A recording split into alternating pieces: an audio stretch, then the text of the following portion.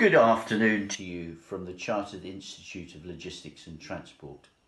I am Keith Newton, the Secretary General of the Institute, based in the United Kingdom, and it's a pleasure for me to join you and all the delegates at this very important forum.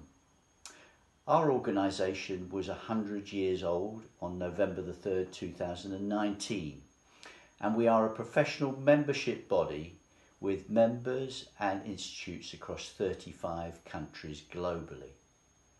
Our mission is to promote professional standards, education and training globally, and it's with great pleasure that I'm able to join you briefly today as you look at your agenda of supply chain management and connectivity across Russia and the region, and with the professional programs that you already have underway, including that with the University of London, with the MSc in Supply Chain Management and Global Logistics.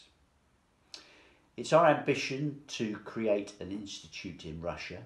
We have strong presence in Europe and Asia, with our newest institute in Kazakhstan, which is one of the reasons why I can't visit you today, because I am on my way to Kazakhstan for some development work that we're doing there on the transport and logistics of that country.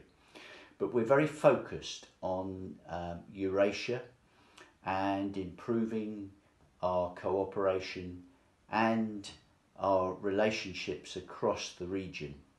And the next step for us is to seek to cooperate to create an institute in Russia where we can join up with supply chain professionals across the country and across the wider Eurasian region. So I do hope you have a good discussion this afternoon. I look forward to working with many of you in the future and establishing you as professional members of our institute in Russia. Thank you very much.